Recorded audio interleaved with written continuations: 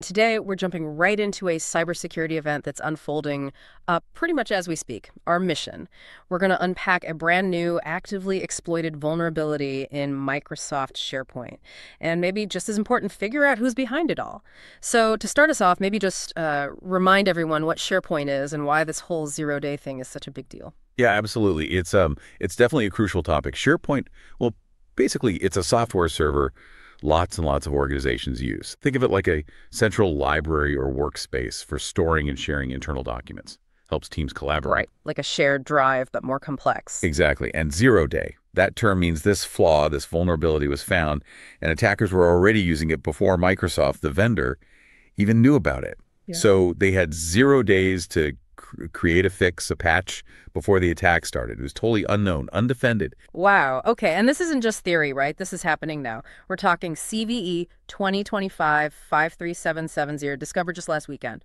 What's the actual mechanism here? What can attackers do with this? So this specific flaw lets hackers steal really sensitive private keys, but only from the self-hosted versions of SharePoint. That's an important distinction. Self-hosted, meaning not the cloud version Microsoft runs. Correct. If an organization runs its own SharePoint servers, and these private keys, well, think of them like the ultimate master keys for your digital kingdom, they can decrypt data, let attackers pose as legitimate users, basically gives them a free pass. Okay, so once they have those keys. They can get in remotely, plant malware, grab basically any files or data stored in SharePoint.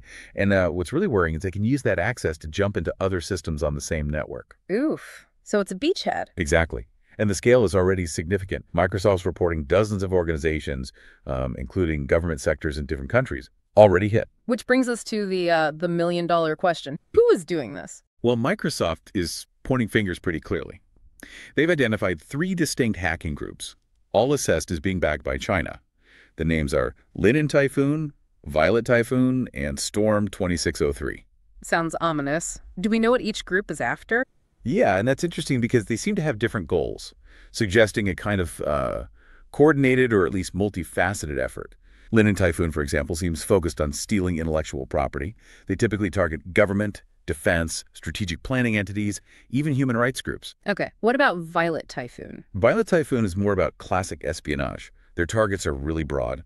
Former government and military folks, NGOs, think tanks, universities, media, finance, health, mostly in the US, Europe, and East Asia. And the third one, Storm 2603. That one's assessed with medium confidence as China-based. They've been linked to ransomware attacks in the past.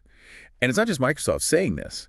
Google's Mandiant unit, another big player in threat intelligence, also confirms China Nexus actors are involved. They actually said multiple actors are now exploiting this. Multiple actors, so it's like a feeding frenzy once the vulnerability is out? Pretty much, yeah. Once the method is known, others can pile on quickly if they have the capability. So for listeners running SharePoints, what's the takeaway? What should they be doing right now? I mean, is there good news here? Well, the good news, relatively speaking, is that Microsoft did act fast once it was discovered.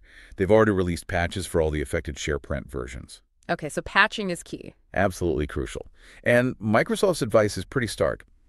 If you run a self-hosted SharePoint server, you basically have to assume you've already been compromised. Assume compromise. That's serious. It is. So install the security updates immediately. Don't wait. And again, just to be super clear, Microsoft's cloud-based SharePoint service, the one they manage, was not affected by this specific bug. Got it. Self-hosted needs immediate action. And any word from the Chinese government on this? Predictably, yeah. They issued a statement saying they firmly oppose and combat all forms of cyber attacks and cybercrime. They call this position consistent and clear.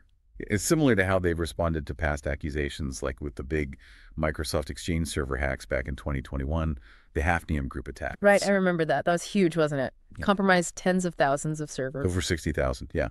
So it's a pattern of these large-scale attacks, attribution, and then, well, denial. It really just underscores how relentless these sophisticated cyber threats are. Yeah. And the speed. The speed required to respond is just incredible now. It really is. And maybe a final thought for you, the listeners, to think about the longer game here. These persistent state-backed campaigns. They aren't just problems for giant corporations or governments. They chip away at the broader landscape of digital trust, What does it really mean when the tools we use every day to work together become these prime targets? And, what's the ongoing responsibility here for the software makers like Microsoft? Yes, but also for all of us using these tools in this constantly shifting digital battlefield. Something to chew on. For the latest tech insights, visit em360tech.com.